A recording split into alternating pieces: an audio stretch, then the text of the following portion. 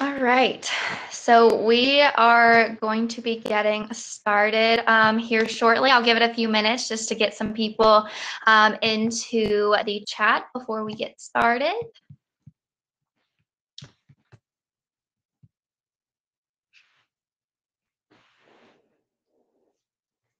All right. Welcome everyone to the Public House Unlearning Series. For those that don't know me, I'm Jasmine. I'm the community manager at Packard Place, which is an entrepreneurial hub in Uptown Charlotte. So before we jump right into the conversation with Mike today, I do want to kind of give a little bit of set the stage as to why we decided to pivot these public houses. So if you've ever heard of the quote, proximity breeds care and distance breeds fear, I feel like that was really a quote that inspired this pivot. I think that it's extremely evident in the society that we witnessed even last year and even what we're still kind of working through today, that there's really not enough closeness between people that aren't alike, that don't come from different ethnicities or genders or financial backgrounds or whatever the case may be. And I think because of that, there's a huge lack of knowledge and empathy and care amongst each other. And I think also with that, because we don't understand where each other is coming from, or because we're not having those conversations, it's hard to understand other people's perspectives. So really the whole point behind this whole series is to just start having those uncomfortable conversations amongst people that are just not like us, and to start bridging the gaps between our differences. So I just wanted to quickly say this a right versus wrong. This is not politically driven. This is not to say like your thoughts before were incorrect and then ours are correct. This is really just to start having those conversations and start being able to understand each other's different perspectives. And then I also want to quickly note, I by no means do I think that I am a great public speaker, but I think really my driving force to moderating this new series is to no longer let the fear get in the way of learning how to be a better advocate, to learn how to stand and speak up about the things that are important. So obviously I'm going to be nervous during this, and I think that if any of you kind of share those same sentiments of, you know, not knowing how to approach a certain situation, or how to ask a question without fear of offending someone. We share the same sentiment. We're in the same boat. But if you, and I want to offer this to everyone, if you do have questions, feel free to put them in the chat as me and Mike start the conversation. But if you are still in that boat where you don't know necessarily how to ask the questions, and you may not know how to frame it in a way that you don't want to offend someone, feel free to private chat me. I want to ask the questions for you because I think it's really important that we get those questions answered and that you can start understanding and that you can start learning. But I do want to just quickly say that I thank each and one of you for coming out today, for the willingness to want to unlearn some of these things, and then also to start practicing the relearning of it as well. So without further ado, I do want to call Mike to the stage. Quickly, I don't know if Todd Bulow is on, but shout out to him for connecting me with Mike. He has been an amazing mentor, a great speaker. He's connected me with a few folks, Lo Myrick, Sydney. So thank you, Todd. Thank you, Mike, for being here. So before we get into the conversation that we have tonight, I figured it would be kind of fun to just start off with some icebreaker questions, if you're ready for that. Always. Love Yeah? icebreakers. Yeah. All right, perfect. So to start, what is your most used emoji? The either the heart or the fist pump. Okay, At least 50 times a day on both of them. okay, Yeah. perfect. If you could have a superpower, what would it be? I would be able to speak any language. Cool. I What I feel like that's like to be able to go anywhere and talk to people. I feel like that would be, I don't know. I mean, sure, flying would be great too, but I don't know. I think being able to communicate would be awesome. Yeah, I agree. And then what is a trait or habit that you inherited or learned from one or both of your parents? I would say my dad is very like calm. Like he's very measured, and you just don't really see him get worked up about a whole lot. And I still have some work to go there, but I think more than anything, I've taken that from him. Just like there's so many. I'm just diving into talking about leadership right now. But, Hold off, Mike. okay, Hold all right, all right, yeah. But anyway, just managing your emotions is so important as leaders, and so I think I learned that from him, and it's a pretty good trait. That's awesome. Yeah. And then we'll end with this one. If you this one's my fun. This was the funniest. If you were a refrigerator, what item would you hate holding? Pizza. Why? It should either be eaten hot and fresh, Mm-hmm. or my college experience has told me that it tastes just as great on the countertop the next day, and so it would just be taking up unnecessary space in the refrigerator. Yeah, and I lied. I'm actually going to ask you one more question because I'm really curious to hear what it is. What is one place that you never ever want to go? Never like a country that I never want to go. I mean, hey, a country, a restaurant. I don't Okay. know. Yeah, a place. You know, I'm infatuated with Asian food and the culture and all. Like I really want to go to Japan at some point one day. But if I never make it to China, I don't know why. I mean, the Great Wall, I mean, they have so much there, but I don't know. People had talked about going there all the time, and I'm just like, I don't know why that is. I don't know. Hey, not to put you on the spot here, but Desmond Wiggins, I see you're in the audience. He actually was studying in China for a little while, so I mean, I'm sure he could do a little bit of convincing to I'm sure get it's you to great. China. I'm sure it's great. I'm sure it's great. I just, for whatever reason, I don't know. Yeah. Seems like a Well, long flight. If I'm going to go that far, I'd rather go to Japan or Australia. I don't know. yeah. That's awesome. I don't know about you guys at home, but I definitely feel like I know Mike just even a little bit more just from hearing his answers to the question.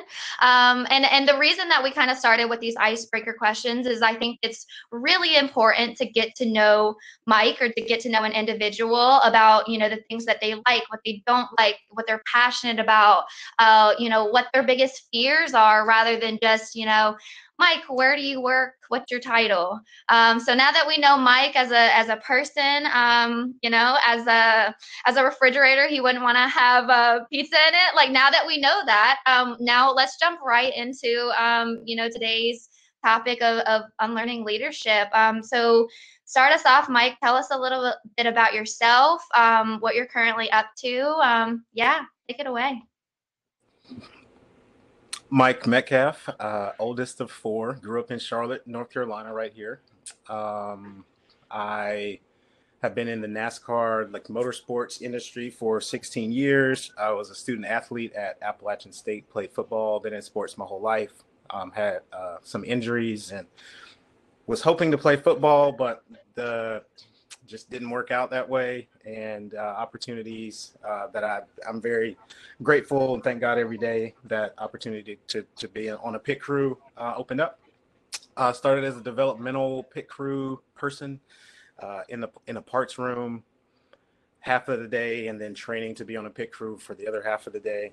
That went from being a full-time pit crew athlete to being a mechanic / full-time pit crew athlete to being a pit crew athlete and coaching and training other pit crew athletes to now overseeing the pit crew department with Sean Pete at Chip Ganassi Racing, which is a global motorsports organization.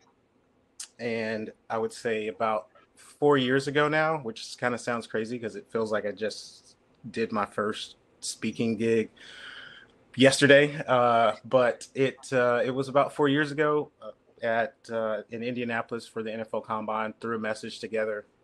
That message was kind of building block for what became Deck Leadership and a book, 12-Second Culture, that released last year.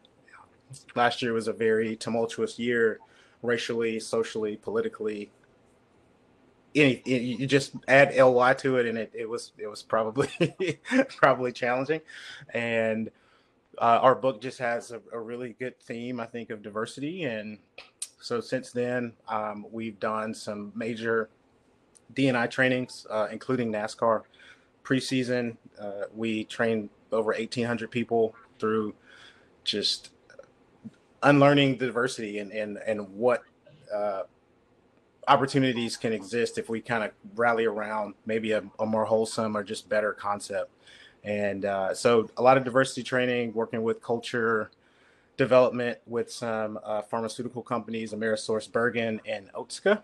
And then got 2 little kids, 3 and 1, and a wife that I try to spend as much time with as I can. So life's happening right now. We're busy. It's fun. They're all things I asked for. So I'm not complaining about being busy.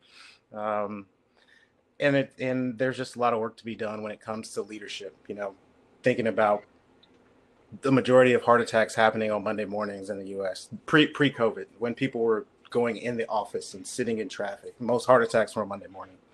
2/3 of people would say they don't, they're not feeling the work they're doing.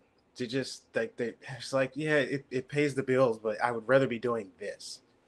You also have people that, I think it was 60% of people said they would trust a complete stranger over their boss, right? So, I mean, we have some problems when it comes to our corporate ecosystems. And I think our definitions of leadership, of serving, of diversity, I think if we could kind of reframe and shift our mindsets a little bit, maybe we can move forward at a faster pace. Yeah. So I kind of want to back up a little bit and get into more of your experiences in the specific industry that you're in, because I know NASCAR has been like pretty predominantly white male based.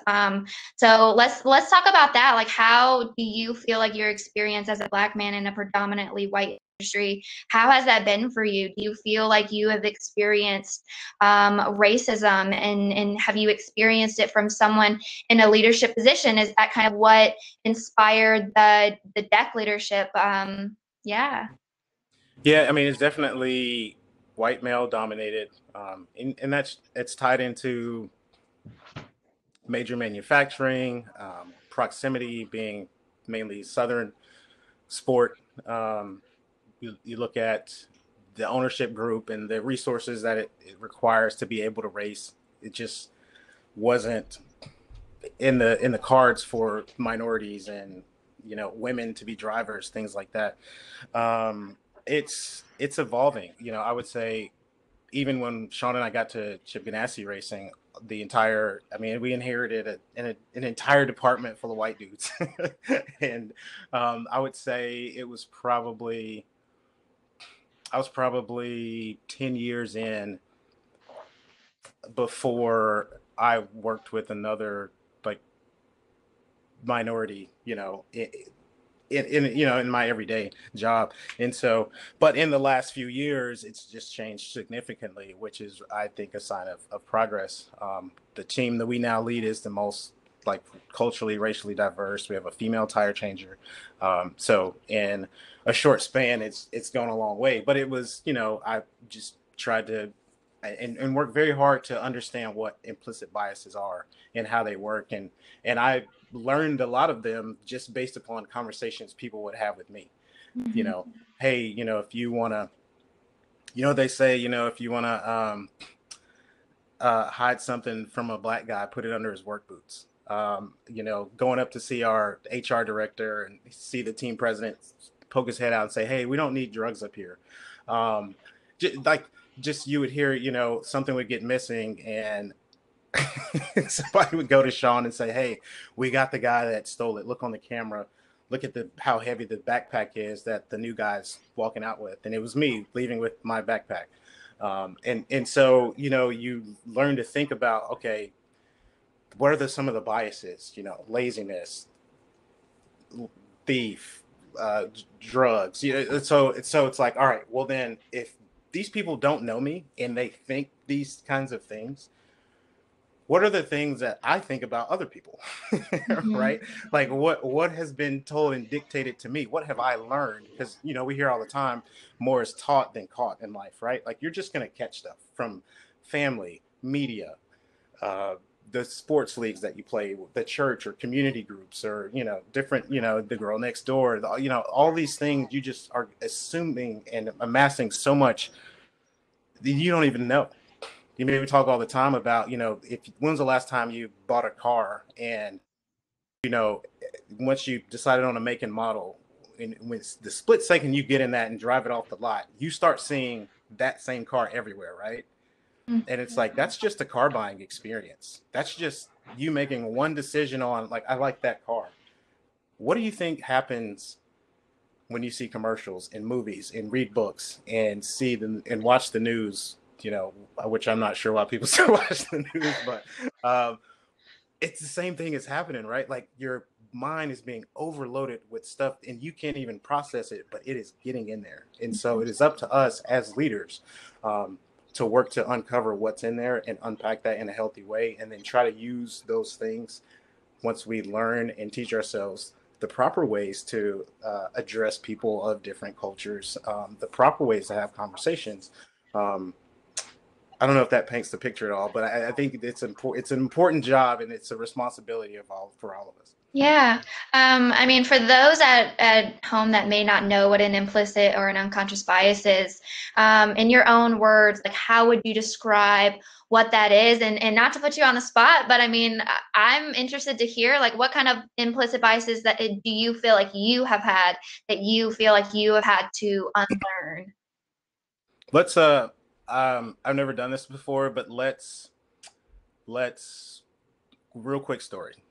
So say a friend of yours is coming home from, I don't know, working internationally, gets to the airport, and you I don't know, just pick her up. And while you're waiting, let's say it's a Dodge Challenger with 22-inch wheels and rap music just goes blaring by and parks right next to you. So it's kind of loud while you're waiting. Anyway, she gets in, hops in. You guys, you know, you go grab some coffee from a local, like, kind of artsy coffee shop.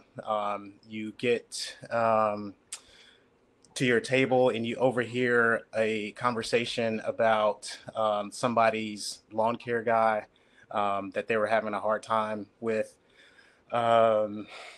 You go home and you guys, you know, hear that somebody broke into like your next door neighbor's house. If I were to just say, like, all right, the Dodge Challenger that parked next to you with the loud music and the 22-inch wheels, if you just had to guess, what race or ethnicity would you just assume that person was? I would assume he was a black man. Okay. Barista at an artsy coffee shop. That one's a little harder. Yeah, okay. But you see, a white dude. Right. He would be a white guy, right? Probably. Yeah, I mean, yeah, a white guy at a artsy. He's a barista. Yeah, he's a white guy. Barista. Yeah. Okay. You sit down and this person looks somewhat wealthy that's driving a coffee, is complaining about their lawn care person. Who would be complaining about a lawn care person? A white guy. A white. What? Who would what ethnicity would the lawn care person be? Probably most likely. Oh, Mike, probably a black man. Or, I mean, maybe Latino or Hispanic. Like yeah. Okay. Okay. Right. Okay. So and I will say, I love the people that are like participating in the chat as well. Like, feel free to participate in the chat. Like, play along with this as well. Yeah. Yeah. So I'm just, you know, it's implicit biases are just stereotypes that we've just accepted as commonalities and factual. Yeah. I think would be the easiest way to say it. It's just, you know, things that we've seen so much of, we just kind of assume that all of this group acts this way. And I think the danger to that is that um, you know, often that's wrong, and often we miss opportunities to put people in places that where maybe they could crush it, just but we're not thinking about them for that position, or it catches us off guard and we don't engage. Yeah.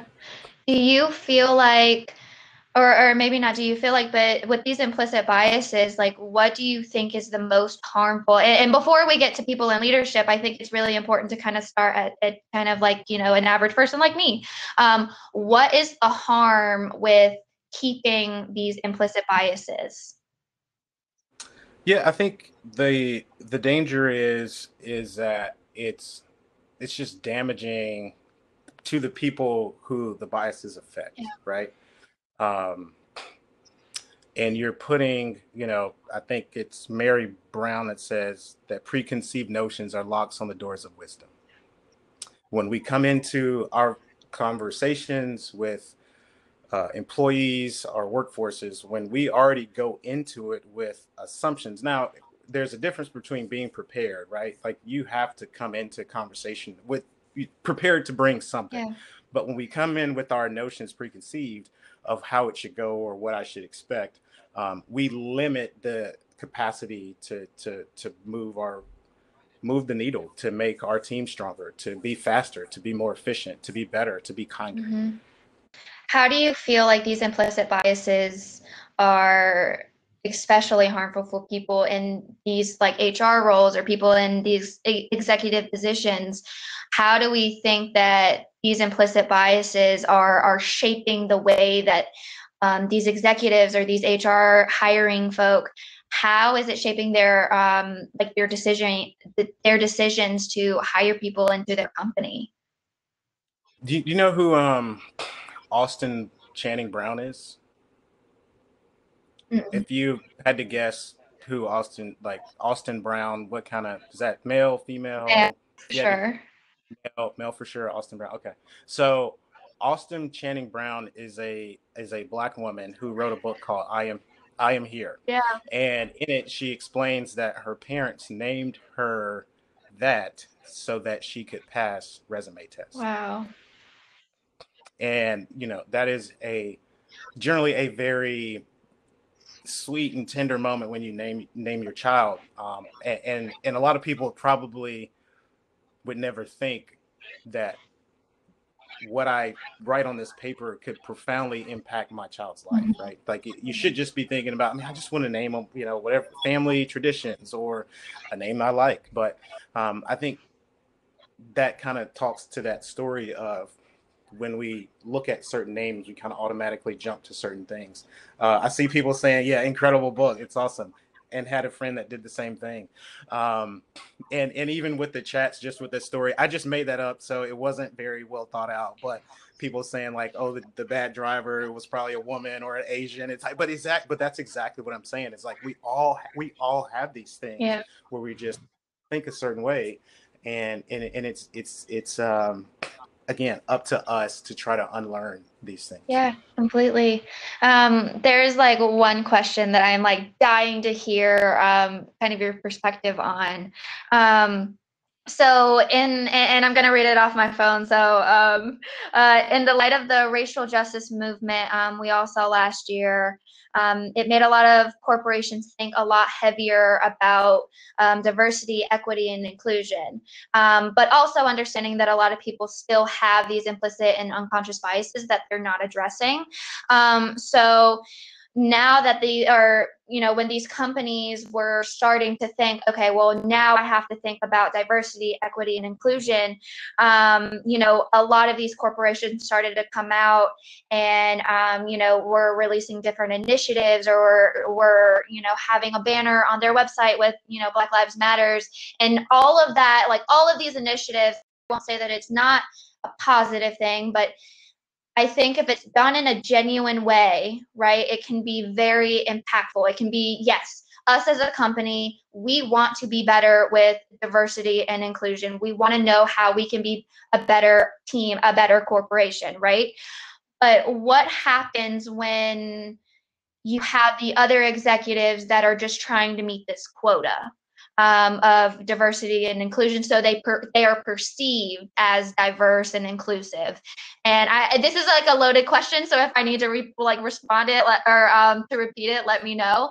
But how do you think that we can spot the differences between these leaders and these large corporations making these decisions for D&I initiatives, from them being purely genuine about it versus the people that are just trying to meet this quota?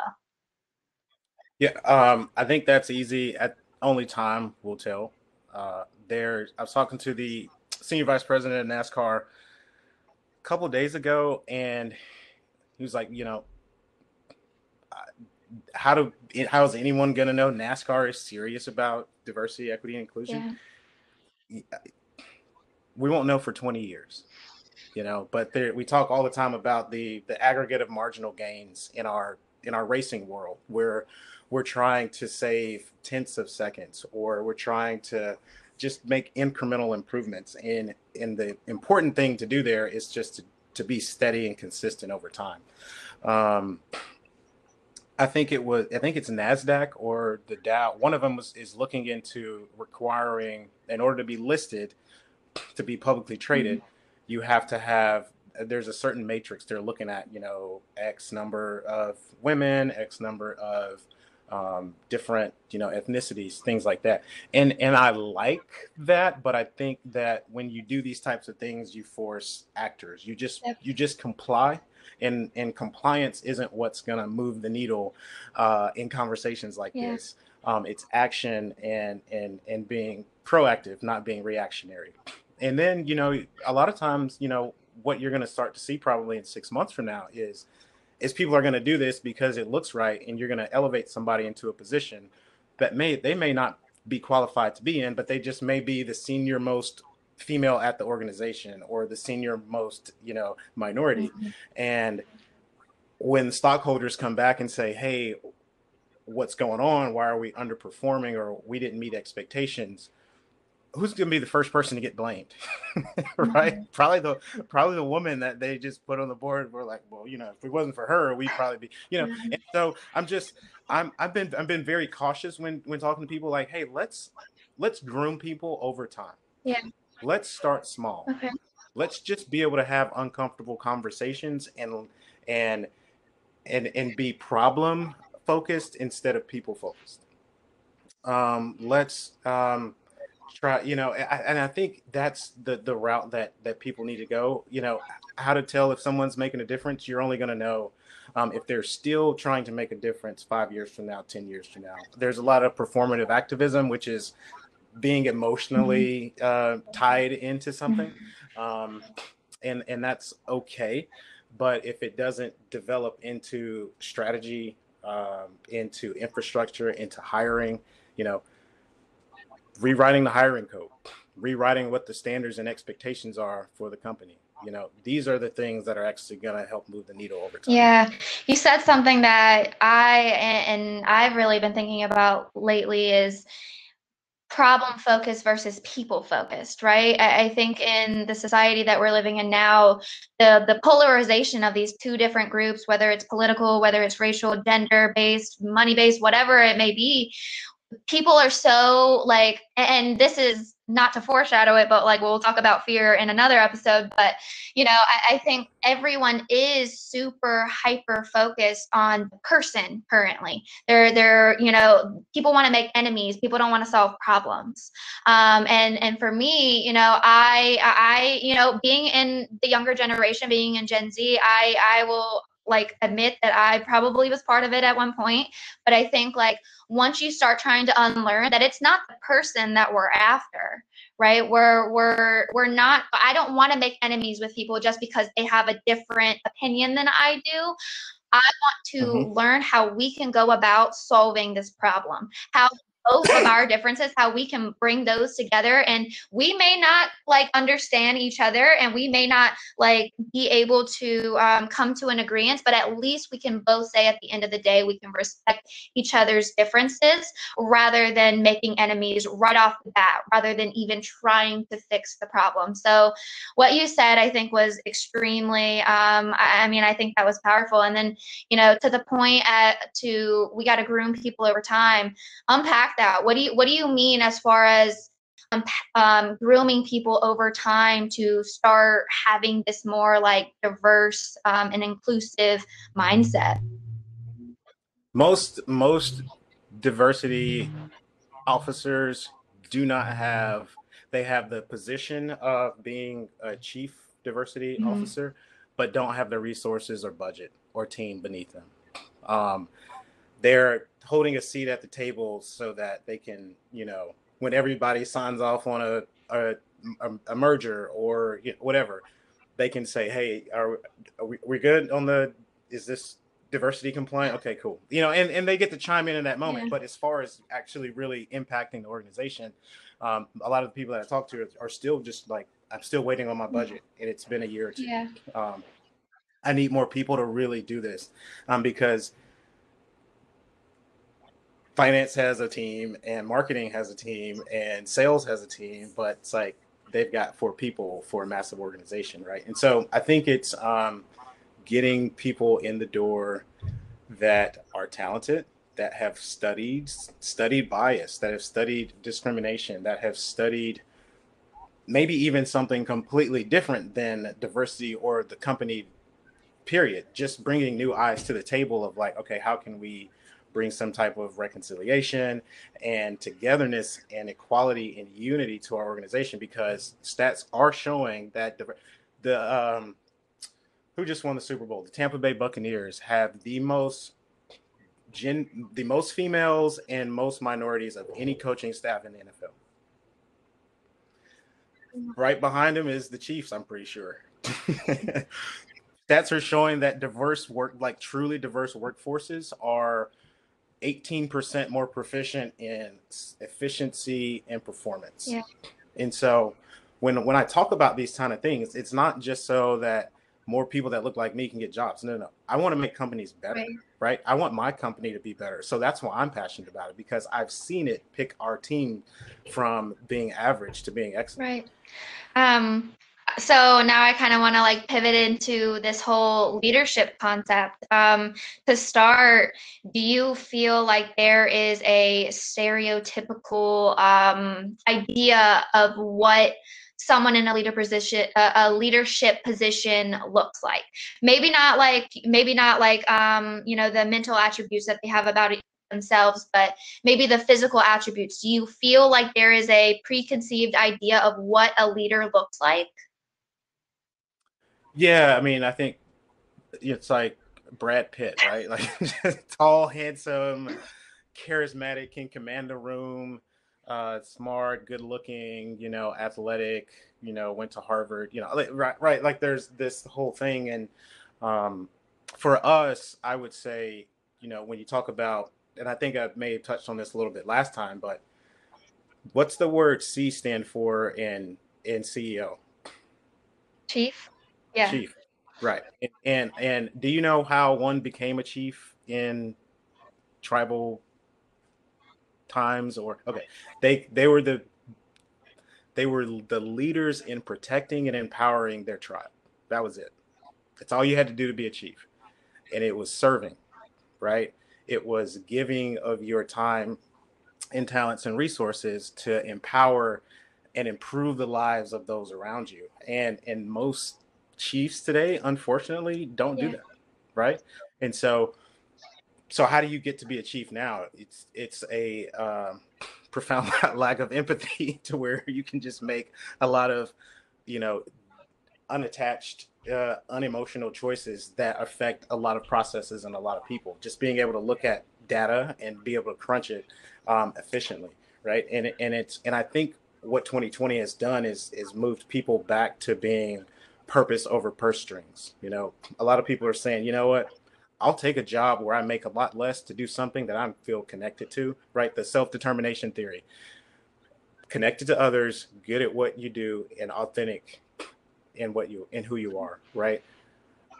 A really good process isn't going to do that for human beings, but something that you feel connected to, absolutely, that starts to check some boxes. And so I think that we just need to revisit, like, what does it mean to be a leader? Is that the company car and the window office, and is it just the escalation of ourselves, or is it helping push other people up the ladder? Because the chiefs of old would say it's pushing other people up the ladder. Yeah, to that point, and not to be corny, because my boss was on the call, but I just recently finished the 7 Habits training with Dan, and what he was explaining to me, or to everyone really, was, and I'm not gonna like say this correctly, so forgive me, Dan, but you have the dependence, you have independence, and then you have the interdependence, right? So independence is where you're all about, like, look what I can do, I'm independent, I got this, like, I'm all about me, and I feel like that's kind of like coinciding with what this leadership position is now, is like, look at me, look what I can do for this team, look what I can do for this company, look at me with my car and all of that stuff. But I think what you're saying is at the top tier of it, which is the interdependence of it, and how can we lift people up? How can we work as a team to thrive rather than it just being a me thing? So that was just kind of like a random correlation that I had with, the independence and the interdependence, and kind of like how leaders now, I feel like, are in the dependent phase still, very much about themselves, and how, and this is, a question to you, how do you think that we can start, and maybe this is not something that we can do, but maybe this is something that the leaders would have to fix within themselves, but how do you think we can get the leaders to the place of interdependence on how do we work as a team? How do we work as a collective to raise, yeah. Well, I would say the easy strategy is that leaders need to be more focused on giving than getting, Mm-hmm. right? Um, the stimulus, I was looking at something the other day, and it was saying that the stimulus is not, like, stimulus checks aren't working because people are using them to pay off debt or saving. Mm-hmm. And the whole point of it is get the money and then spend it so that it provides a boost to the economy, Yeah. right? And it's no different than it's what leaders are supposed to do, right? Like, we're supposed to stimulate those around us and provide a boost for them. I wrote a couple of things down, right? So that you can bring your whole self to work each day, so that your career can grow, so that you can be challenged in the work that you're doing, right? And we all, as leaders, have an ecosystem or an environment that we have to pour into, that we have to bring sunlight and nutrients to. And if we are more worried about us getting the sunlight and us getting the water and the rain and all that, then we limit the opportunity for those on our team to help push us forward, right? And I think, leaders, we've done and I have to check myself, and I haven't done it all right, but I know I've been, sometimes it's like, man, why aren't we moving forward? And I have to look in the mirror, and it's like, it's me. I'm hamstringing our organization because I'm so focused on, I'm getting too much attention right now, I have to check myself on that. And that's what Sean and I, we're very passionate about that. And that is very different from self-care. Yeah. Because I think, honestly, that's where a lot of leadership breaks down. I talk all the time about, let's see, Christy and Clint, they've heard me go on rants about this, but, there's a reason why they say, in case of emergency, secure your own mask before helping Mm-hmm. others, right? If you are not in a whole and healthy and healed and egoless and humble position yourself as a leader, there is no way that you will be able to dictate or share that with anybody else. So when we talk about giving to those, it's important for us to do the hard work. It's important for us to to have those tough conversations with people in our past who we need to forgive. Yeah. You know, if there's estranged relationships with parents, you may never work anything out, but it is important for you to reach out and just say, hey, look, I'm trying, right? That's okay. It's okay to do that. I talk all the time about, like, I think it's Zig Ziglar. If a flower is broken, you don't fix the flower, you fix the environment the flower is in, right? So many of us that feel disconnected to our work, if we got into a different environment, sometimes you see it's like, I really love this job. It might not be that it's the job. It just may be the environment. And so fostering an environment where people can learn and grow, I think is really, really important. But it starts with you. It starts with you investing in yourself, pouring into yourself, yoga, reading, getting quiet, getting away, taking time to think. So many of us are so busy working on our job that in our job that we never work on it. We're just clicking through emails and just trying to do on to the next thing and task oriented, to where we forget to like step back a little bit. How can I improve this job title? Right. And I think those are some of the ways that, we can start to change the narrative. You mentioned ego. And I feel like a lot of people struggle with their own ego and letting that get in the way of things. How do you think that leaders, especially, can start stripping themselves of that ego in order to start being more progressive in the right way? I think it was the CEO of LinkedIn just came out talking about, I can find coders anywhere, but I need people with soft skills. I sat on a board table 2 years ago with a guy who was a leadership guy, and he was all hard skills, hard metrics, data driven, very analytical, and we were thinking about kind of working together on some stuff. And so when he did his spiel, Sean and I kind of talked about what Deck was about and going to be about, and he was like, nobody's ever going to go for any of this. You're just the soft skills. Like, that doesn't matter because you can't measure it. And that was the end of the meeting. And it kind of, we kind of didn't really know what to do with that. Like, well, this is what I'm really passionate about. And fortunately, we didn't listen, and we kept going, and things are going well for us. But, I think moving forward, I think emphasis on, you can, like, these need to be things that we talk about regularly, and this is why this is so cool. We need training on this kind of thing because we don't get it. We get all the hard stuff, accounting and coding, and the list goes on, sales, marketing. But, talk all the time, like, titles are for books. I mean, who cares if you have PhD and MD and all that at the end of your name, at the end of your life, if you can't also put kind, hardworking, trustworthy, patient. Like, I would rather be known by those things. And I think that's what leadership is about. So we need to flip what the importance is. It's not that you're a PhD. That's important. I mean, I don't want to, throw education under the bus. That's not what I'm saying. But I am advocating for us to say that should be secondary to what our, intrinsic titles are. Completely.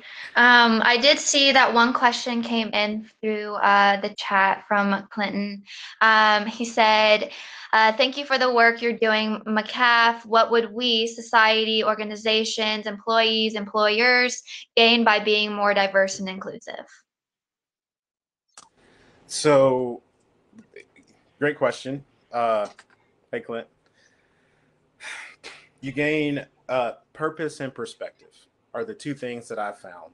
And those things are, I would say, building blocks to love and hope, which are, in my humble opinion, the strongest forces on this planet. There are so many things that can be overpowered and overconquered by love, and hope's no different. You think often of somebody in a sci-fi movie that's left on some deserted planet, and then a ship's coming by and they think they're going to die, but then just seeing the ship, it's like, oh man, new life. Like now there's hope, and no one's rescued them. They don't know if they're going to stop. It might be somebody trying to hurt them, but in that moment there's hope, and hope is what fuels us. Right. And so if we can bring more diverse perspectives, if we can get out of maybe our own kind of line of what we think should happen. But, one of the things that I think is important is that, no one, I think you said it, something about like everyone's taking sides. We need people to take stands. Leaders take stands.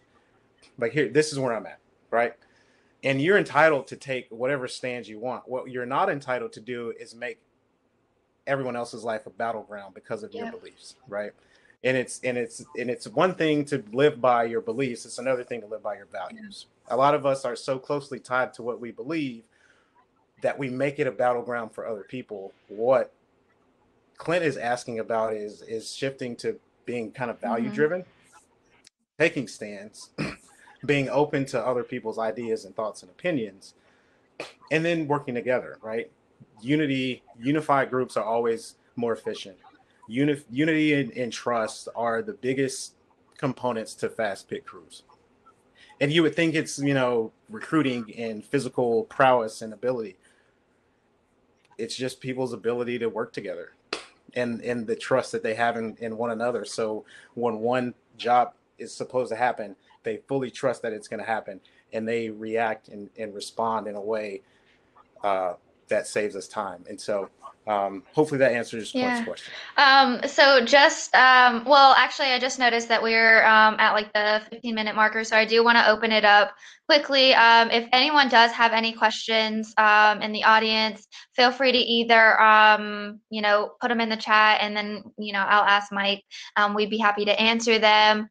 But I mean, to the point of, because I kind of want to get more into that polarization and how we can kind of avoid that, and to the point of people are so stuck on their beliefs rather than their values. I mean, I don't know if I'm like the youngest one in the chat, but or on the group, but I feel like my generation is probably some of the most guilty people of this problem of valuing their beliefs. And then if you don't coincide with their beliefs, you don't agree with them, like you're canceled, like we don't have you. So what advice do you have to people that are still in that mindset of, if we don't agree mentally, politically, whatever the case may be, we are not going to be able to come to a understanding? Like, how can people start having that conversation with someone that's different,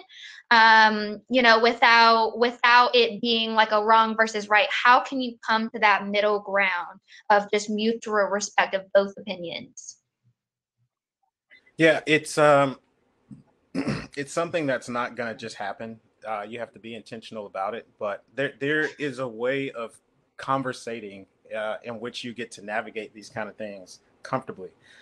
Asking, say, hey, I want to have an uncomfortable conversation with you whenever you have time.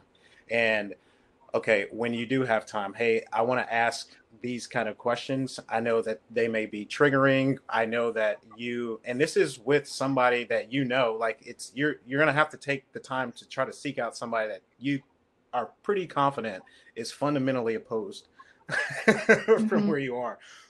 I want to talk about these questions. And I just want you to answer, and I just want to listen. I don't want to ask you so that I can then tell you what I think. I just want to listen, and I just want to hear you.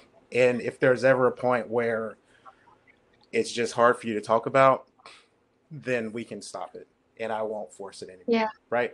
And that just takes so much of that, like, out of it. Right. Just like if you approach somebody, they're like, okay, well, I just get to speak my piece and that's it. Like, people generally will take you up on that. And then, oh, is that it? Yeah. I just wanted to listen because I know you had a different experience than me, and I just wanted to hear it. They're every time. Well, tell me, what do you think? When we can get people that are fundamentally opposed on ideas and thoughts to come and have common conversations, that magic happens. Absolute magic. Yeah, that's awesome. Have a conversation with grace, right? Absolutely. So I found some Q&A questions. I'm glad to see people are using the Q&A little bit on this side here. So Jordan asks a question. Oops. So Jordan asked a question. Where did it go? Okay. How would you recommend handling a conversation where the other person tries to use statistics to confirm a bias against a group of people? Mm. There's I just started it. There's a great book that's called Everybody Lies, and maybe check that out. But it is literally saying how the algorithms and stats, how they're compiled nowadays, and built to they're built with an end theme in mind, right? So I want to say that, teenagers do this, or that Asians do this, or that LGBTQ members do this, right? And so then they go back and start to build the stats, and it's just what algorithms can do. And so I don't really pay much attention to stats. I know that's not really a helpful thing. What I always encourage people to do is move the stats over for a second and just say, talk to me now. Like, what do you believe? What are your personal experiences like? And how can we have this conversation, just the two of us, independent of the stats? Because at this moment, I don't know the 1,000 people that got polled for these questions, but I'm talking to you, and I really want to connect with you and learn more about you, what you think and what you believe, because that's going to help me now, not this report. And so I think it's always important to try to make some kind of personal kind of thing. A great quote I saw yesterday is just that your I wrote it down. Business relationships that are personal relationships accelerate outcomes faster. And so when we talk about speed being the currency of business, all of us are in some type of business. If it's not big beating small, it's just fast beating slow, right? And so if we can be quick, if we can be efficient, if we can have speed in what we do, if we can just go right to the conversation as opposed to dance. I mean, how many of you have been in meetings where it was an hour and it could have been 10 minutes? Yeah. Right? Just get to it. Let's Send it just in an talk. email next We're all time. humans. Yeah, sure. That's another conversation. But I mean, it is important to talk and have dialogue. But like, let's just get to it. Let's be kind in how we phrase it. Let's be intentional, saying like, "Hey, I just want to listen. I just want to learn," and that's okay. You don't always have to contribute to something. Sometimes just listening to others is one of the best things that we can do as leaders. There's a proverb that says, "The shepherd knows the faces of the sheep," and to know the face of the sheep, you have to be close to the sheep, right? There's a proximity piece to that. And it's going back to that personal thing, what I'm talking about. Like, stats are great and reports and news. But like, let's me and you make some progress here just in our personal relationship, because that'll fuel our business relationship. That'll fuel our outcomes. And that's what we want at the end of the day, right? So I think we may have time for 2 more questions. Mike, what was your proudest moment when you changed some of no, I'm sorry, let me read that again. Mike, what was your proudest moment when you changed some of biases in your professional life? My professional life, proudest moments for me. That is a great question. I think it's the overall feeling of, when I see myself, I see it as like, if I was a structure, I would be a bridge. And I always want to bring the bridge to work, to home, to this conversation, just an avenue or pathway for people to connect thoughts or ideas that wouldn't exist naturally. And so just different communities, different people that I just maybe I'm like, it's not really my deal or jam or thing, but I'm going to do it anyway, just because what the heck, you know? And then you end up with having some of your best friends and best memories, places that I never would have thought to travel. Um, Working with groups that I'm like, I don't really feel passionate about this mission, but why not? And Todd Bulow roped me into this Charlotte Rescue Mission.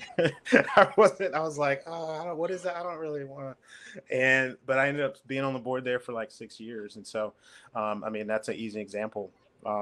Once I kind of found out what they did and kind of unpacked like what their mission was, it was like, this is really cool. And I never knew that I didn't have a passion to see people to help people going through recovery.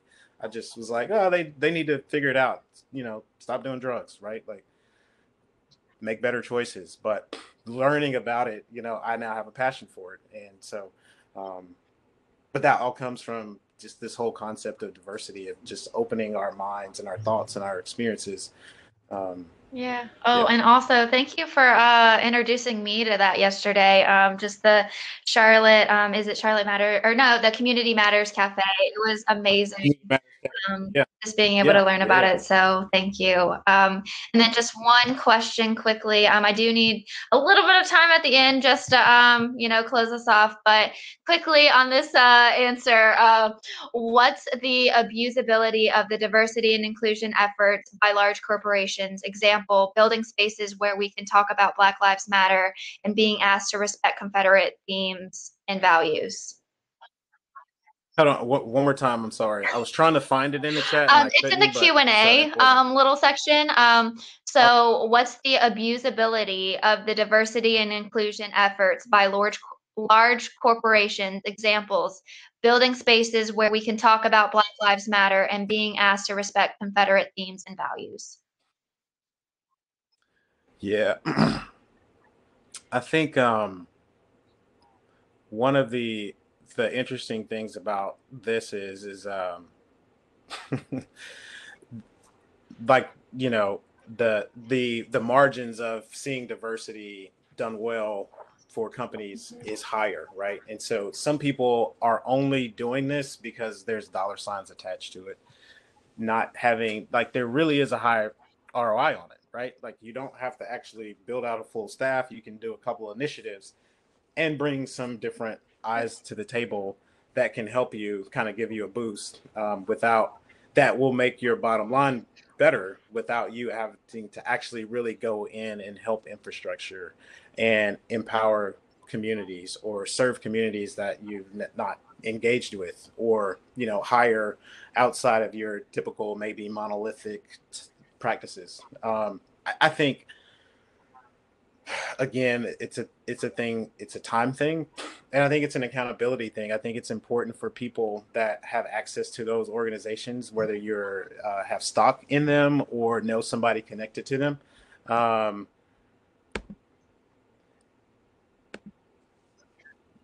to call it out when you see it.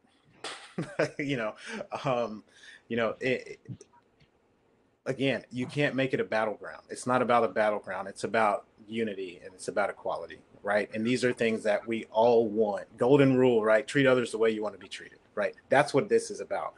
Trying to force agendas is not helpful in any stretch, right? And so, I think it's important just to have accountability and speak it whenever you see it. Tweet about it, harass people, let them know, like, hey, this is not what this is about. This isn't about equality. This is about an agenda. Like, let's stay focused on what the real issue is. That's awesome. I wish we had more time to chat, Mike, because I really thoroughly enjoy talking to you. And I'm sure a lot of people at home are like super, interested in all of the things you have to say as well. So thank you so much for joining us today. I really appreciate it. Way to set the stage really for this Unlearning series. So just for the folks, with us still, we are going to be having them every month. Next month, we'll have Sydney Duarte learning or unlearning mindfulness. Love Sydney. Unlearning mindfulness and happiness. Frida Henley, we'll have her on as well, talking about aggression versus assertion. I mean, we have a great lineup coming. So I really appreciate everyone for joining us today, just being part of the conversation. So if you know anyone or yourself, or you have a great topic that you think would be really great for this series, reach out to me, and I would love to talk about it. But again, thank you so much for being part of this conversation, and everyone have a good rest of your evening. Thanks for having me. Appreciate Bye, it. guys.